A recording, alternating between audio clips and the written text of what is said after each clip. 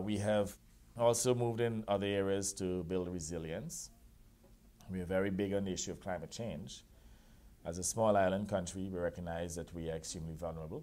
In fact, within the last 20 years, Antigua and Barbuda has been hit by 12 hurricanes. And I recall back in 1995, we had Hurricane Louis that literally decimated the country and destroyed perhaps up to a year of GDP. So we recognize that we have to play our part in terms of reducing our own emissions, and at the same time to ensure that we introduce strategies for adaptation and mitigation against the effects of climate change. So far, we would have committed about 100 million EC dollars to acquire green energy applications to include solar voltaic as well as wind power.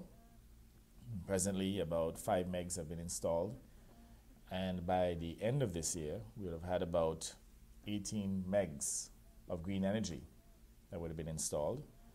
Prior to achieving the governance of the country, we had pledged to have at least 20% of our power generation coming from green energy.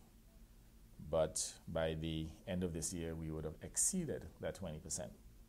And we expect to continue to make that transition into green energy so that hopefully within the next 5 to 10 years that we will get up to at least 50%